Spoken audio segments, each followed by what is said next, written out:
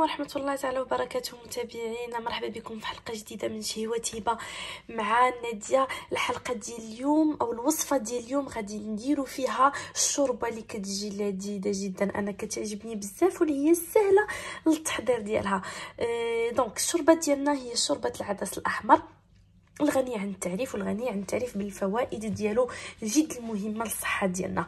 اذا باش نحضروا هذه الوصفه غادي خصنا هنا واحد 2 اكواب ديال العدس الاحمر اللي غسلتهم بيان سور.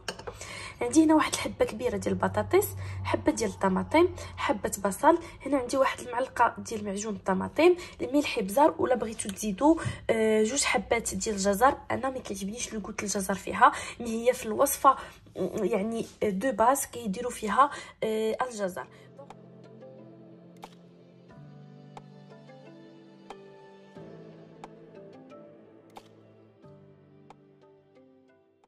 دونك اول حاجه غادي نبداو هي غادي نشحروا البصله ديالنا في شويه ديال الزيت، زيت الزيتون بيان سور.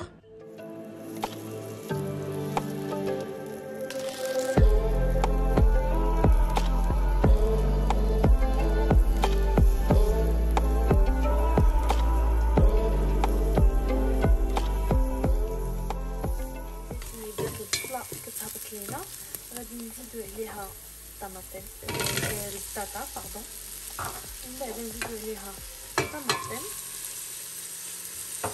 نخليهم حتى هما يمشيو شويه مزيان مع البصل. من بعد غادي نزيدو العدس، نخلي كامل داكشي تخليط فيها بالريزاطا والطماطم ديالي. درت معلقه ديال معجون الطماطم ودابا غادي نحط العدس الاحمر العدس ديالنا. كنزيدو اوسي ايضا لتر ونص ديال الماء دافي، ونديروها على نار هادئه الطيب. غادي نغطيوها ونخليوها طيب.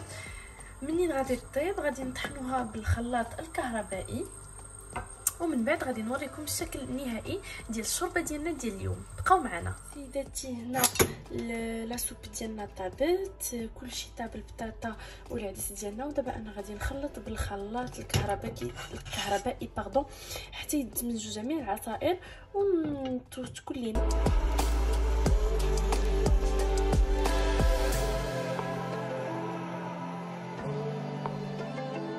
ديال اليوم. غادي نكونوا وصلنا لنهايه الحلقه، وهذه هو الشكل النهائي ديال العدس ديالنا. كيجي هائل في المذاق ديالو. تقدروا تقدموه مع مخيمرات ولا دينيم ولا بريوات معمرين وبالصحه والراحه، وصيام مقبول وافطار شهي. الى الحلقه القادمه ان شاء الله.